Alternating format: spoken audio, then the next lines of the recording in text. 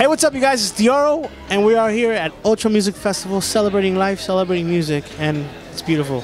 The best of the best play here, and then not only that, but the best also bring out the best. I mean, you got like Marshmello bringing out like Farruko. You got so many artists bringing out even bigger artists, and it's just like it's insane to be able to be a part of something like this. And you know, it's my first year, and just the fact that I get to be a part of it.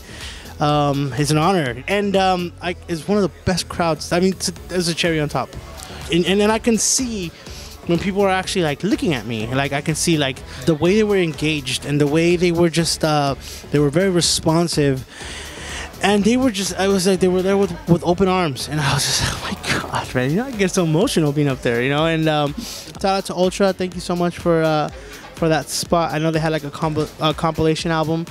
Yeah, oh yeah, I mean, it's great. I've been playing it lately, and it's just it's a lot of fun. My boy Poncho, he crushed the vocals. It's just that song was one of those moments where I opened up my laptop, and it wasn't about even trying to make a song. It was just about me just having fun with sounds.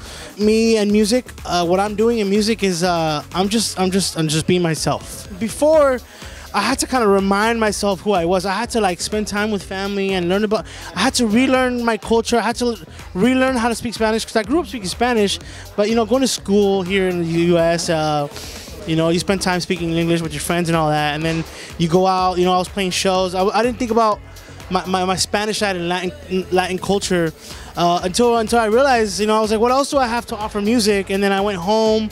I went to a family party, and I was like, oh my god, there's so much I have to offer music. I'm a person, I love all music. I love all music. So I can't stick to one genre, right? I'm all over the spectrum.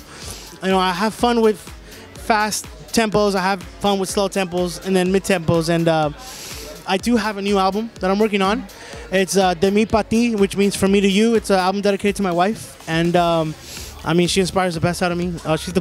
She's my queen. I love her. I love her to death. She's the best thing that ever happened to me. And then I have a bunch of like singles and collaborations with like whoever hits me up. I'm just like, let's make a song, you know. And then we've been working so efficiently, and I've been lucky.